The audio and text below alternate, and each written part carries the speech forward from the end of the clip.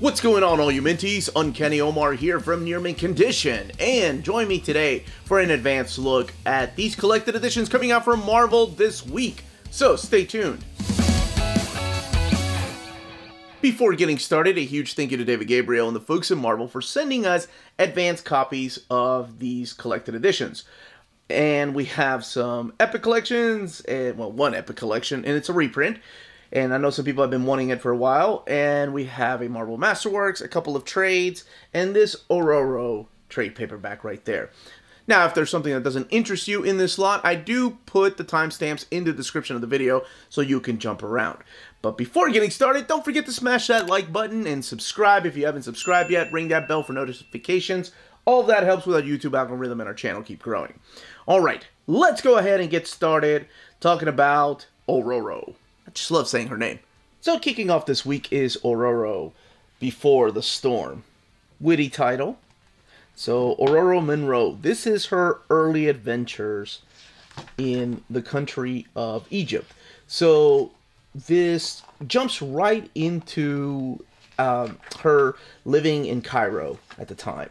So we have a story here by Mark Semarak. This was the 4-issue miniseries, and he's joined by Carlo Barberi. It was a very anime feel to his artwork. I think it does a great job of introducing the character of ORORO when she was a child, and all the run-ins she had with either the law or other thieves.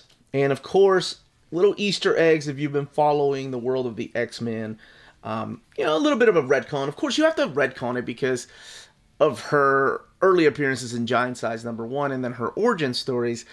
Chris Claremont at the time was putting actual years in there and it wouldn't make any sense. So some things had to change. So this collects ORORO Before the Storm, the 4-issue miniseries. It also collects Uncanny Origins #9. Here, let's get to a few other.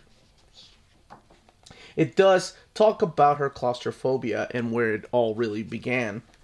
And here's Uncanny Origins. It also collects Uncanny X-Men First Class #4, Marvel Age Team Up #5, Uncanny X-Men 265 to 266, and then material from X-Men First Class Giant Size Special and Black Panther 23. So this is the Giant Size Special right there, or First Class #4. What's interesting though, so now she goes from child to adulthood, but still talking about her character and who she is. This is the Marvel Age Spider-Man Team Up. So it's interesting to me that with these types of books, they always put in some kind of canon and non-canon stories in there, but just to kind of give you an idea of these characters. And 265 and 266 are really interesting to me. Yes, they talk a little bit about her origin, but this is a weird time because this is when Storm was de-aged after the whole Siege Perilous, whenever they were in the Outback. And this is when she runs into Gambit. And of course, all this eventually leads to Days of Future Present, Extinction Agenda, when the rest of the X-Men see Storm. And anyway, it's just interesting that it's collected in here instead of other Storm miniseries. What I will say, though, is that collections like this give me hope. Here's the Black Panther issue. Give me hope for a Storm omnibus, because the character has had so much growth that they could handpick a couple, probably more than 2 hands full of stories from the X-Men to kind of show her growth throughout the years. I always said one of my favorite character arcs in comics was the growth of Storm, how she went from goddess and not really sure of herself to leader of the X-Men, leader of the Morlock, losing her. I mean, to me, that's one of the best character arcs in comic books. And to do it justice, you can't really miss an issue of X-Men. But this gives me hope that her miniseries and all the other issues that she's been featured in, could give us an omnibus one day. Next up is this title right here, based on this tiny, tiny little game that probably nobody has heard of, Warhammer 40,000? I'm kidding. Please don't threaten to kill me. It was just a joke. I realize 40K has a huge fan following, and some of my friends, let's just say I don't see them anymore. They are in their basement building their 40K miniatures and painting them. But I'm nobody to judge. I'm in my basement making videos, so to each their own. But this is Warhammer 40k Sisters of Battle. This is a follow-up to this story right here, Marneus Calgar. Even though it takes place, I think, in another sector, Marneus does not show up in here. Whereas this volume right here, this one's written by Kieran Gillen, focused more on one character, and it jumped around in the timeline. This one here focuses on this sect of Sisters of Battle, as they're known. And this collects issues 1 through 5 of that mini-series. This is written by Torunn Grønbæk, and she was one of the writers on the Valkyrie story, the Jane Foster Valkyrie story. I think she was co-writing it with Jason Aaron at first, and now Ewing, and then eventually I think she became the head writer. And she just writes this story of, like I said, this group of Sisters of Battle that is a squad of just ladies that are, they're all led by this lady named Canoness. I don't remember what her last name is. And they go to this planet known as Sissia to retrieve a Inquisitor's acolyte. Of course, what they're really going to be doing in the meantime is purging a bunch of heretics, because in this world, it's nothing but war. And I find it interesting that me never having played the game, me never having read the books, and my friends, some of them that have played the game, or that collect the miniatures, they've all told me that some of the best science fiction that has ever been written are in the Warhammer books. Now, of course, I realize that just might be them thinking that, but I think when I did my overview of the very first trade paperback by Kieran Gillen, who's a big gamer, by the way, some people started commenting that, yes, the actual novels are really good, and the weapons that they create. And that is one thing I will say about the comics. The weapons that are in this book are insane. Holy crap. And I realize that's what most of this is. This feels more like Aliens type of, if you've seen the movie, where the Marines go in and trying to figure out what's wrong with this station, this human station where a bunch of humans have disappeared. But anyway, this is very similar to that. It's a bunch of sisters that go in there, try to acquire this acolyte, but they're also doing, you know, heretic purging. There's a lot of death in here. And the thing about me not having read or having played any of this, I don't know which character is going to live or die. So you have a couple of characters that are named here, and I don't know if they appear in the actual canon of the games, but I had a lot of fun with this one because I didn't know who was going to survive, who was going to die. So to me, it was just balls out crazy action adventure. I really enjoyed this one. And I'll be honest, I think I like this one more than I liked Kieran Gillen's Warhammer book, because this one here had some plot twists in it that I really enjoyed. I like when there's a twist, and I didn't see it coming. Maybe because I was too caught up in the action, but also because it was easy to focus on just a group of soldiers going in and having a task instead of jumping through different times like in the first book. And it feels like Torunn really does a good job of just, this is what Warhammer is, right? Or partially is. But this one here has 120 pages, retails for $15.99. Let's look in the back here to see how the variants are collected and all the extras. One of the things that I enjoyed too is throughout the issues, not in between the issues, but throughout the actual comic, they'll put stats in there of like weapons and the planet and stuff. I thought that was really cool.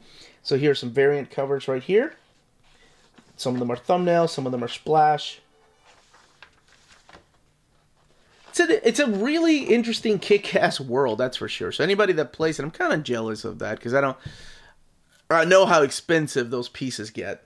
And speaking of Al Ewing that I just mentioned in the last book, next up is S.W.O.R.D. This is volume 2, and this collects issues 7 through 11 of S.W.O.R.D. Now, something you're probably noticing is that this skips issue 6. Well, issue 6 is part of the Hellfire Gala. So that's where that is collected. It's in the trade paperbacks or it's in the oversized hardcover. This jumps right in with issue number 7. So we're dealing with Empire in here. And we're dealing with the aftermath of the Hellfire Gala. As a matter of fact, Dr. Doom is still sitting there. Doesn't want to leave the party. I get it. I'm like that. I don't want to leave the party. I'm going to stay till the lights are out, baby. I'm staying at your house and drinking your liquor. But he's having dinner, lovely dinner with this beautiful lady right there, Storm. So all of this written by Al Ewing. You have Stefano Caselli, Jacopo Camagini, and Gui Villanova doing a lot of the artwork. And then the covers, of course, provided by Valerio Schitti. But I like the contrast of having a nice dinner with dessert, just having a civil conversation, and then all-out war between different races during the Empire. So that I actually enjoyed the way that issue ended. And then you have this one shot of Cable in here. So you have the original Cable. You have Cannonball, Boom Boom, Whiz Kid, love to see him. You have Cora, who is just a kind of a new character. And then you have Lila Cheney, of course, show up. Now that's an interesting one shot, because why is Old Man Cable back? You have another issue focused on Storm and Tarn here. But the main thing that I got out of this is there's some interesting thing that happens to Peter Gyrick. But so the Imperial Guard is back. And we also have a new updated Lethal Legion right here. So we're introduced to these characters: Halfbot, Mr. Eloquent, the Electric Head, Orbis Extremis, Death Grip. Kind of goofy names, but they are a series of just badasses that are wiping the floor with the Imperial Guard. Granted, the Imperial Guard isn't as tough as they were at one time in the pages of the Dark Phoenix saga. I think Grant Morrison completely destroyed half the team during their run on New X-Men, but still, it takes a lot to take down the Imperial Guard. I like this huge fight, and of course, anytime a bad guy comes in that's introduced and is already stronger than the previous villains that you thought were just completely badass, always takes me back to my childhood of Dragon Ball Z. Just how much stronger can we get? A hell of a lot stronger. That's how much stronger we can get. This book has 176 pages. Let's look at the extras. So the covers are all the way here in the back, and then you get some of the variant covers, and it retails for $19.99. I'm a liar. You just get the standard covers. The variant covers are collected in between the chapters. This is what the spines look like for all you spine watchers. And at this moment, as always, I like to remind people to smash that like button and subscribe if you haven't subscribed yet. Ring that bell for notifications. Alright, let's continue with the overviews. Alright, next up, I'm actually going to have some help from Astonishing Melanie.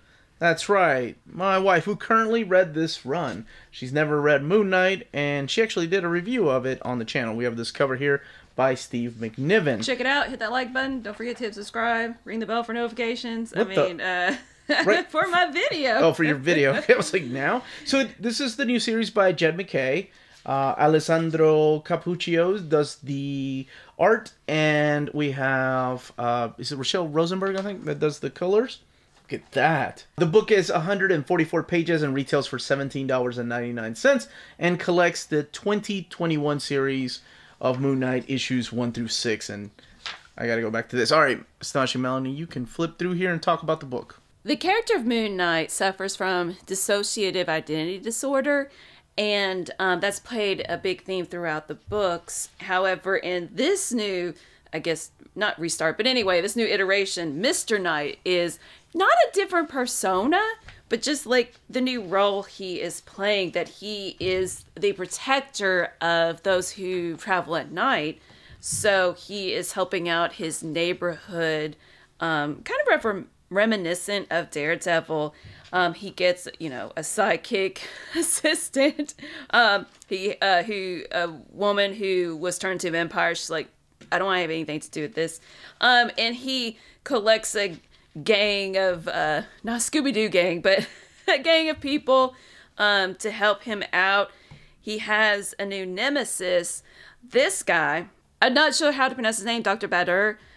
He is another fist of Khonshu, and they butt heads in terms of like, well, how are you supposed to be a fist of Khonshu if you don't know what that is? Khonshu being the Egyptian god that brought Mark Spector back to life, and that's why he's one of his fists, like servants. I'm gonna be one of those comic book guys. Actually, all right, Mr. Knight. Mr. Knight was actually a creation that was first appeared in, it was Warren Ellis's run. and he's kind of been a part of Moon Knight since then. Other creators like Jeff Lemire have used the character of Mr. Knight in the past, so it's nothing really new, but it is used in an interesting way during this particular run. If you'd like a more in-depth review, spoiler-free and spoilers, check out my video. Link above. And before we go, though, I did want to check out some of the extras in here. So I'm censoring the final page there on the left-hand side, and we have the variant covers collected like this in thumbnail format. So not in splash pages. There is some gorgeous covers, too. I wish these were splash. I mean, these are just too small. I think that Arthur Adams is awesome. And then this is the Moon Knight promo page from Avengers 45. So let's move on to the next book. Thank you, Astonishing Melanie. You're welcome. Next up is Moon Knight. This is a reprint of Final Rest. This is volume 3 of the Moon Knight Epic Collections. Now, I do have my original. Both of these were printed at the Celisco printer. So they should be the same quality, other than I can see right off the bat, this is a little bit darker. The original printing is a little bit darker. You can tell by the actual lettering right there. The logo of Moon Knight. And I mean, just a tad bit darker. But everything about it is the same. Other than the fact, of course, that the original printing solicited for $39.99. And the new reprint is $44.99. The paper quality feels the same to me. As far as the thickness of it, it doesn't seem like, I mean, I'll be honest, it feels like the new printing feels just a little bit thicker. Not gonna lie, it feels just a little bit thicker than the original printing. Not that there was anything wrong with the original printing. So here we have Moon Knight. This is volume 3. So this collects issues 24 through 38, wrapping up that original first series. You have the remaining run of Doug Moench and Bill Sienkiewicz's amazing take on the character of Mark Spector. They were able to just dig deep into the fracture psyche of this wonderful, multi-leveled character that a lot of people first, considered, oh, he's just, I hate when people called him the White Batman. People that had never read Moon Knight. And yeah, okay, so in a way he sort of started that way, but the character evolved past that. In this volume and the last part of volume 2, I think is when this book finally found its voice. And it was just this beautiful mashup of Bill Sienkiewicz's art and the words by Doug Moench. It's just phenomenal. And don't get me wrong, the people that eventually took over the book after Doug Moench left, Tony Isabella, just they're still good superhero stories, but more of a supernatural element to them. And then, of course, Bill Sienkiewicz leaves in issue number 30, so he's got one more issue after this. Now, these were originally published in comic book stores, so these never made it out into the book market. They weren't at grocery stores or pharmacies or wherever you found comics usually. These were just found at comic book stores, so they could get away with a lot more. One of the things they got away with was how big these books were. So they were longer than most of the comics that were coming out at the time. So yes, by now, Bill Sienkiewicz has left. Kevin Nolan steps in as guest penciler from time to time. And we also have this early Mark Silvestri.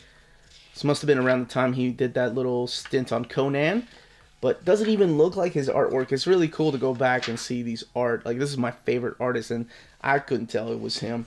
Matter of fact, they spell his name with a K instead of a C. Not used to seeing it that way. Yeah, Mark with a K, Silvestri. So this wraps up the whole idea of exploring the themes of revenge and violence. And then, like I said, it gets more into the supernatural element of the Marvel Universe. And it just felt different. So there is a volume 2 of the omnibus that will collect all these stories that you'll find in here. And I even think, it has the Vengeance of Moon Knight. Oh, you get the appearance of the X-Men in here and the Fantastic Four. Just felt like he was stepping out of his comfort zone. Moon Knight, I meant, not the writers. You have Alan Zelenitz now, Bo Hampton, working together on the book. And then, of course, the book being sadly canceled in issue number 38. I love these house ads for the upcoming issues, though. They were great. That's a hell of a cover right there. So let's look at the extras in the back.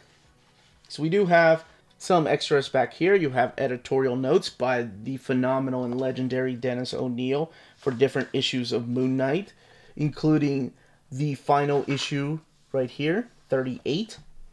And then the new directions for Moon Knight for Marvel Age number 9. Now, the book here, like I said, it's the exact same printing, the same page count. So it has 488 pages. However, it retails for $44.99. And you have an outro by Ralph Macchio, who was the editor at the time. So this is that Frank Miller piece right there. Last but certainly not least is the Marvel Masterworks Marvel 2-in-1 Volume 6. And this is the standard edition. Both the direct market and standard are available today. This one retails for $75 and has 304 pages. But this is the latest volume of the Marvel 2-in-1. And I've talked about Marvel 2-in-1s on the channel before. And what these are stories about the Thing, Ben Grimm. And he was such a popular character. Here we have an introduction by Ralph Macchio. He was such a popular, who co-wrote a lot of these stories here with the phenomenal and legendary Mark Gruenwald, gone way too soon. So he was such a popular character that what Marvel decided to do was introduce readers to other characters in the Marvel Universe, whether they were obscure or whether sometimes their titles weren't selling or they just wanted to throw in a story for the sake of throwing a story, so they teamed him up with a big A-lister. But that's what this was. So you always saw Marvel 2-in-1, The Thing, and blank, somebody else. There is an issue in here, though, that I never saw or read before, and it's Marvel 2-in-1, The Thing, and question mark. It didn't guest star anybody, but it did. But we have the return of her, who I believe she was called, what was she called? Paragon at first, when she first appeared. But it's the female counterpart to Adam Warlock. But that team up doesn't have her as the guest star. It has Starhawk, one of the Guardians of the Galaxy. Then you have Moondragon in this particular story right here. You do have some artwork by Jerry Bingham, and then you have George Perez doing some of the artwork, and of course Ron Wilson, who has been drawing this particular title since issue number 17. He comes in and draws, the man was just fast. So you do have the Thing teaming up with different characters, and then sometimes it's one ongoing story that just leads to him teaming up with one character after another. You have Stingray here, last seen in the pages of The Submariner by Roy Thomas, and then that story leads into the Serpent Crown affair, or this continues the Serpent Crown affair before Atlantis attacks. And actually, I think this is the introduction right here of the Serpent Squad. So you have Death Adder, first appearance of Anaconda, Sidewinder, and Black Mamba. It also has the first appearance of, what was his name? The Inhuman, Maelstrom. Oh, look at that. That is a beautiful, this is the one that stars Scarlet Witch. So you get the idea of what this is. The series lasted about it did last 100 issues, and it had a few annuals, I think 8 or 9 annuals. So it was huge at one time, and so many people have wanted it back. This is the series that Chip Zdarsky brought back with his oversized hardcover that came out. Should not be missed because it is freaking phenomenal. You have the Guardians of the Galaxy show up through here. Yeah, right here, this issue number 70, where he's with Alicia Masters. Marvel 2-in-1 featuring the Thing and question mark. Well, you can find out for yourself who is the guest star. This is Maelstrom. This is the introduction right here of Maelstrom. He's one of the Inhumans who stuck around for a long time. I think the last time I saw him was in the pages of the Great Lake Avengers. And as far as the extras in the back, there is some house ads, some original art there by Jerry Bingham, George Perez original cover and art. It's always a sucker for the design of Stingray. And then the biographies, of course, of some of the people that have left us and some of the creators that are still with us. But that, as they say, is that.